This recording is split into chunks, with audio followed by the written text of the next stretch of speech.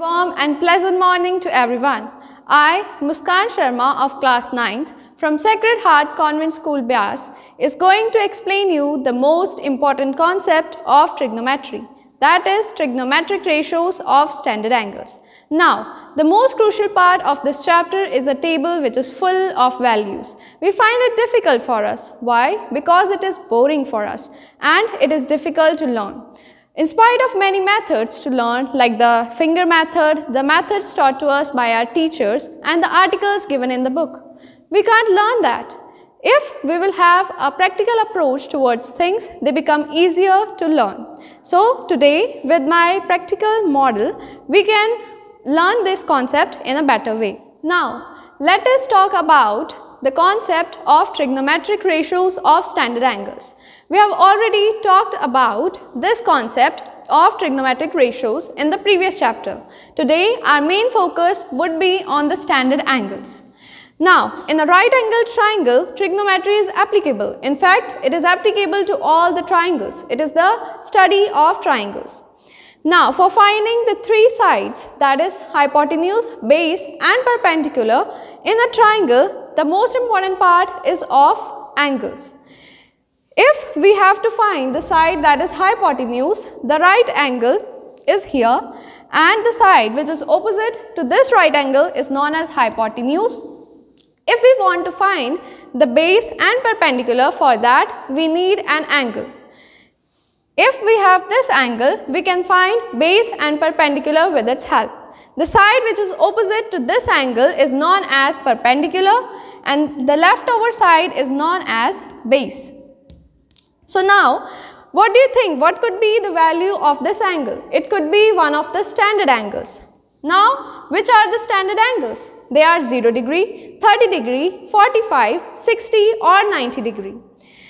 If we talk about a knowledge purpose, there is another unit which is called radian for measuring angles.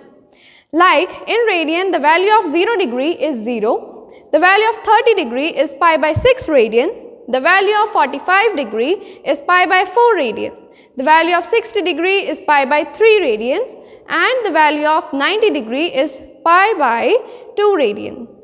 It was a concept which is used in 11th class for finding the angles.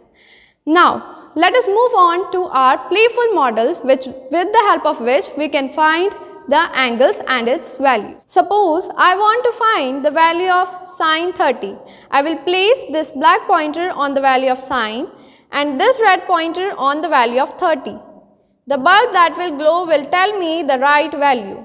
That is, the value of sine 30 is half.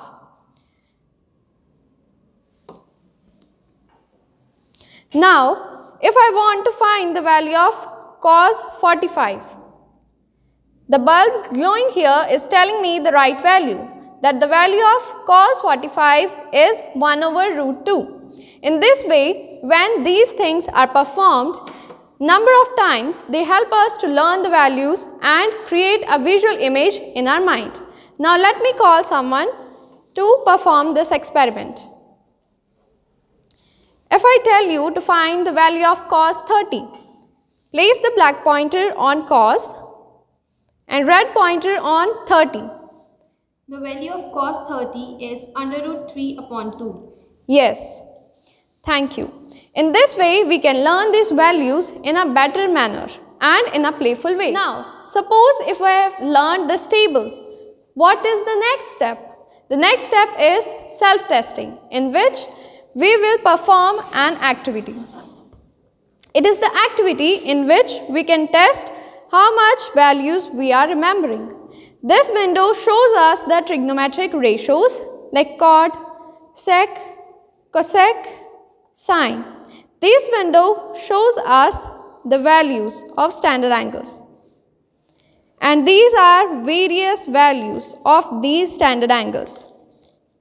Now, see, if I test myself to find the value of cos 45, the value of cos I will put here 45. I will arrange here 45 and I know the value of cos 45 is 1 over root 2. In this way, I know that it is the correct value. But how will I be testing it?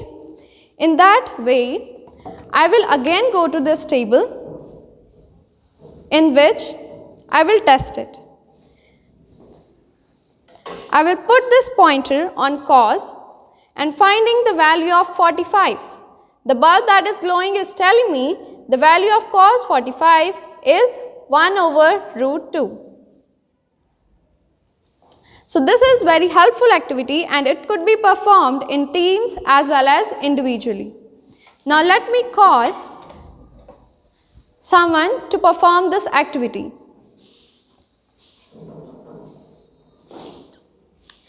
Now, suppose if I tell you to find the value of sine 60. Arranging here sine 60. I know that the value of sine 60 is under root 3 by 2. Yes. In this way, it is very helpful and tells us the importance of learning table at every point. Now, let us move on to our another activity for testing our skills. It is a dodging type matching in which here is given trigonometric ratios and their values. Suppose if I want to find the value of sine 90, I know its value is 1. When I will place here the correct value, the bulb will glow, otherwise it will not. Suppose here I am putting the wrong value. Is the bulb glowing? No. In this way, we can learn many things from this. Now, let me call someone to perform this activity too. If I tell you to find the value of sine 30.